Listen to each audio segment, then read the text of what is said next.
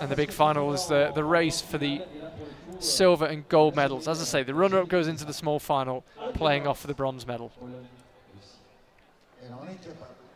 Ivanova in her last race, 7.686 against 7.687, only a thousandth of a second in time between these two in the last races, so you'd expect this one to be close, and it is through the middle section. Who's going to take it as we near the top? It's Ivanova, 7.556, very, very close race, as we suspected it might be. It is Ivanova who progresses. I have to say, Charlie, all the way up that one, I thought Ivanova was slightly behind. Luckily the wall does have a small capping roof on it though, so the hold should stay dry. Yeah, I think the wall will stay largely dry. It's just getting to and from it that can be the problem when it suddenly starts to rain hard. Alfie Mohamed now on the left against Dalin. It certainly won't rain before these two get to the top of the wall.